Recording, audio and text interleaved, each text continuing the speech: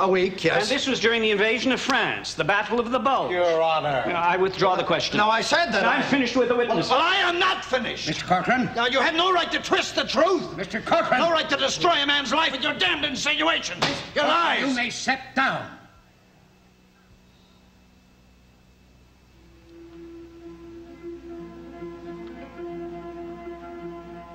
Now, I ask, sir, if you had any other experience under fire with Dennis Corcoran during the war. Yes, sir. The raid on Dieppe. Why was Dennis Corcoran, an American, sent to cover a Canadian operation? Oh, he volunteered. No. He insisted, is more the word. He'd already been turned down once, and then he received a letter.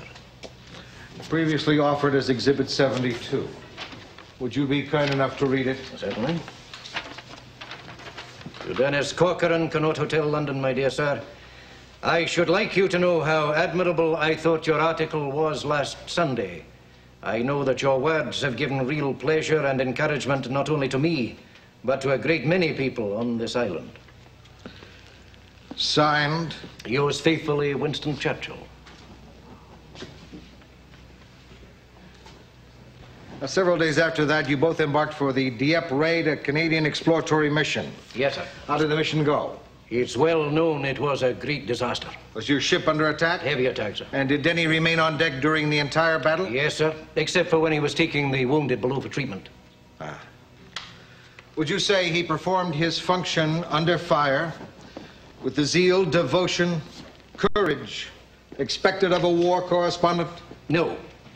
I would say he greatly exceeded the zeal, devotion, and courage at all times. Thank you, sir. Mr. Cleary, your witness. Colonel Douglas, isn't it true that one of the chief instruments in preparing American public opinion for sending aid to Britain and eventually joining in the war with Britain was Dennis Corcoran? As I remember it, sir, the United States entered the war when it was attacked at Pearl Harbor. Which would account for our going to war against the Japanese. Now, as to the second front, of which we've heard much in this trial, would you say that Denny did much to stir up fervor for it? And then was shunted aside to safety here at home, while thousands of other Americans plunged into the slaughterhouse that was Omaha Beach? I object. Sustained. Colonel, did you testify that you were aboard the flagship during the Dieppe adventure?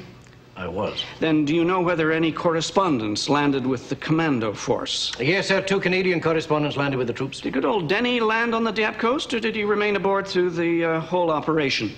Having been assigned to the flagship, Denny had no choice. So, during the 8 hours of the operation, during the time when several thousand Canadians were being massacred on the beach and in the streets of Dieppe, this brave, fearless knight of the typewriter was safely aboard with the big brass. I object to the word safely. Your Honor, the witness, being a stranger to our courts, obviously is not aware that the right to object is limited solely to counsel. Sir, Mr. Cleary is right. I'm sorry, Your Lordship, Your Honor. From what I had observed, I thought it was only the right to be objectionable that was limited to counsel. Answer the questions, please.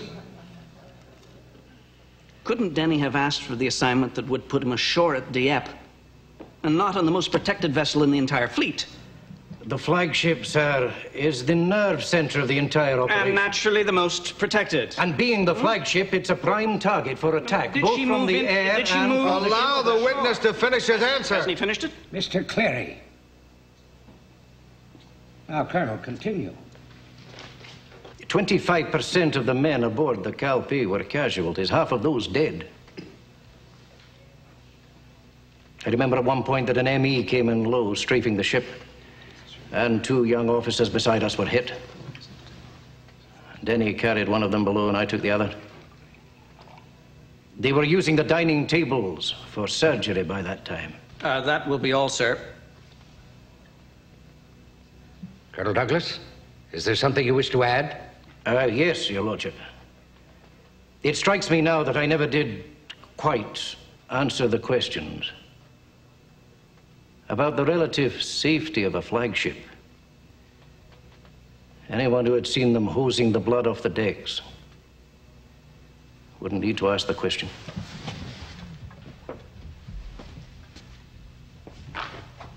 Now, Mr. Cleary, The defendant's case, if you will. Your Honor, I now call Mr. Boyd Bendix. Boyd Bendix?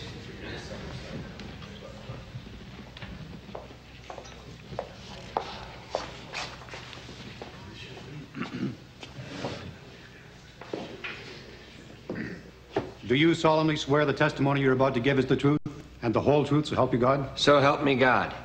Please be seated.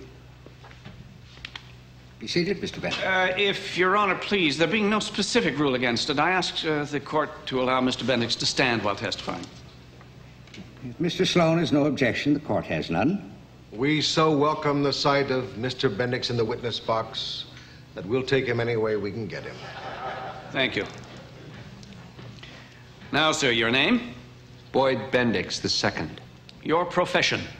Journalist, columnist, writer of the truth as I see it. Mr. Bendix, can you give us your personal creed as a newspaperman? To expose to the American people its enemies, whether they be on the right or the left, in big business or in big labor, in government or out. Would you consider immorality un-American? Anything that destroys the fiber of the individual American eventually destroys America. So that in writing your articles complained of by the plaintiff, you were not concerned so much with writing about Dennis Corcoran as you were with informing the American people about certain evils? My object was to expose to the American people the truth about Corcoran and his fellow traveling friends, who were bleeding this country white with one hand while painting it red with the other. Now, sir, how did you go about gathering the facts on Mr. Corcoran? Research. Endless reading and gathering of articles and items and information concerning Mr. Corcoran in the public press for many years. Here it comes. Section 338 in all its gory glory. Now, sir, since I do not wish to tax the jury with endless articles, I am going to show you a mere handful. And I ask you if these are taken from your files and constitute part of the material on which you relied in writing your articles about Mr. Corcoran. I ask the court to instruct the jury. Each time Mr. Cleary puts such a piece of trash into evidence, that its admission under Section 338 is not an endorsement of its truth, but that it is being admitted only in an attempt to minimize damage.